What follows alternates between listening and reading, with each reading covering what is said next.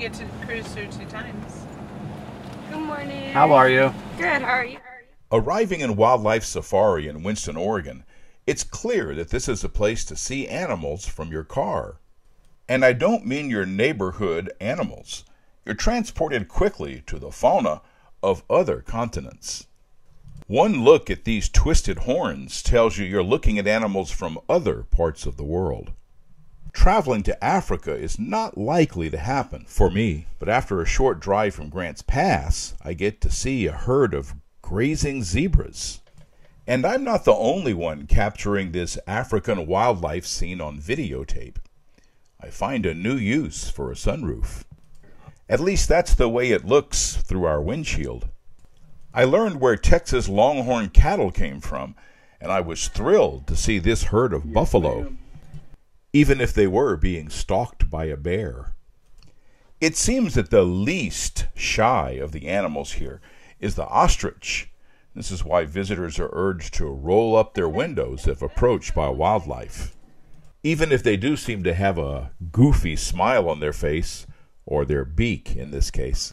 These animals entertain just by being themselves, but learning also takes place here, eyes-on learning if not hands-on. Lions and tigers and bears, oh my! Well, they are all here and likely to be seen from the safety of your car. Or you can get closer in a sort of cage on wheels. We were in the cage, and the animals on the outside were looking at us.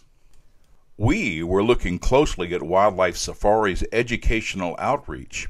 They host camps for kids in the summer, and one of the camp activities was feeding the giraffes.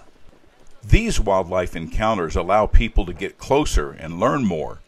I chose giraffe feeding to demonstrate one major adaptation seen in giraffes. I did not know that we would be feeding the giraffes. This was the same activity that the camp group had done earlier in their week at Wildlife Safari. Our arrival was greeted by 2 giraffes of different sizes, each wasting no time in approaching us.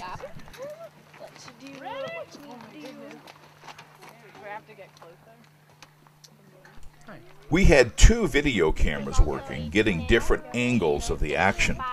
The bigger of the 2 giraffes reached in first to be fed lettuce. When you feed giraffes this way, you learn to look up, their long necks holding their heads skyward. Watch what happens here as the taller male giraffe gets fed more lettuce. I do the carnivores. Stolen. Yeah. Now the smaller giraffe gets offered some. Listen to the reaction of this 3-year-old as her mom feeds the giraffes. Wildlife Safari. Mate is a Rothschild, so they are much darker with those dark brown spots and the caramel in between their spots.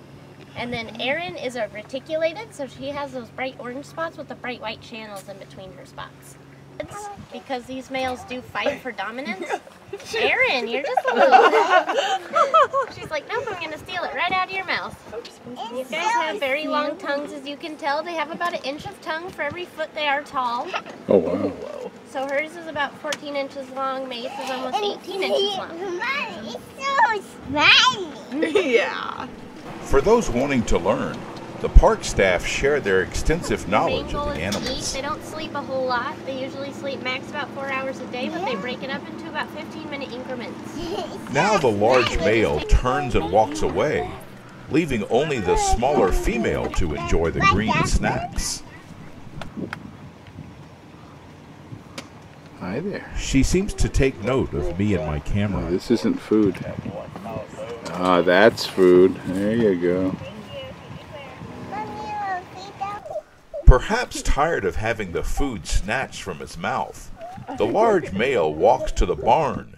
Giraffes' long necks allow them to eat leaves too high on trees for other animals to reach.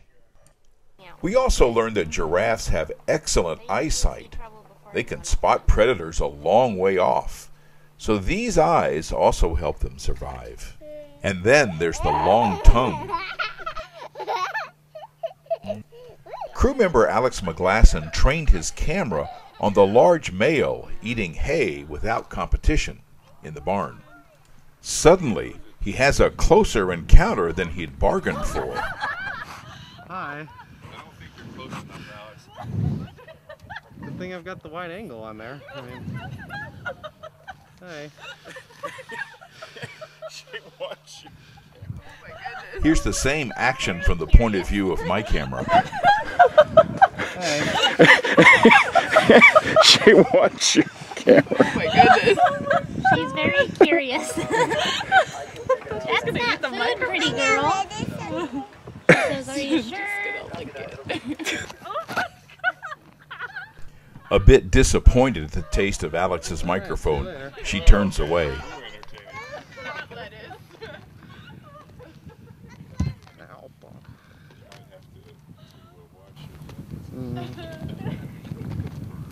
Back to the barn.